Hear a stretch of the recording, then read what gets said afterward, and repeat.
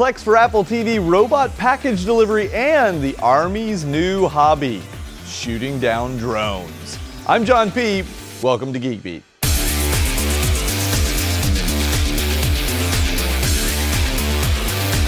In case you haven't heard the news, Apple's 4th generation Apple TV is available now, and the new box is a dramatic improvement over the old Apple TV, which was way behind competitors like Roku and Amazon Fire.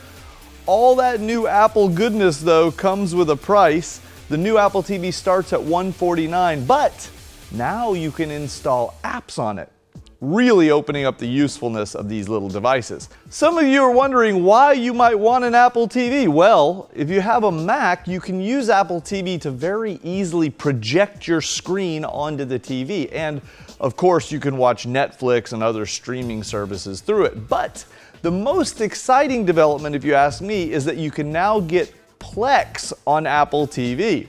Okay, if you don't know what Plex is, it's a streaming media app that you use in conjunction with the free Plex streaming media server to free your digital movie and music collection from the confines of your computer. For example, you can get a Drobo or a Synology or a QNAP network-attached storage server, put all your movies on it, and run the free Plex app on it to serve the movies within your home. Then, with an Apple TV, a Roku, a Fire TV, a Samsung Smart TV, an LG Smart TV, or even your smartphone or tablet, you can load the Plex app and stream your movie collection all over the place. It's a life-changing experience. If you haven't liberated your movie collection yet, do it! Trust me, I'm a doctor. If you wish your new smartwatch had a little more battery life, never fear, it's coming. The Samsung Band battery is expected to enhance capacity over 50% while still remaining super flexible. The new flexible batteries were able to withstand 50,000 bends during Samsung's tests. But we'll have to see what happens when I get my hands on them. That's the real test. Samsung also just demonstrated a new flexible battery called Stripe that can be embedded in all kinds of things like watch bands, necklaces, t-shirts, heck, maybe even smart jock straps. I don't know why you'd need a smart jock strap, but I don't know. If you think of anything, just tweet me and let me know. The Army Cyber Institute just released some interesting footage of a new cyber capability rifle that's capable of taking down drones in the field.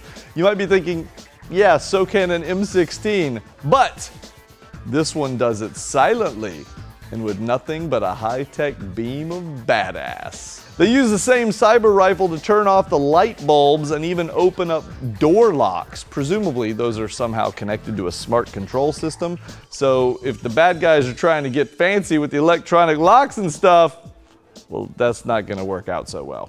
And finally, for those of you in Europe, a new service called Starship Delivery intends to put robot package delivery on the streets next year. These little 6-wheel robots will begin driving around neighborhoods to drop off packages on demand. According to the company that makes them, they're totally safe, they'll keep out of the way of humans, they're secure, and they unlock when they reach their destination and you use an app to open them up. Now, I don't know about you, but when I hear about things like this, I just think it'll never work because someone's just gonna steal the robots or break into them and take whatever they're delivering.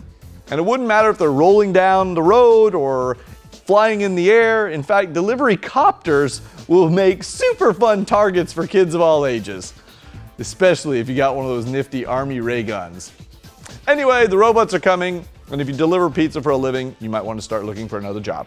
That's it for today's show. I'm John P. Thanks for watching.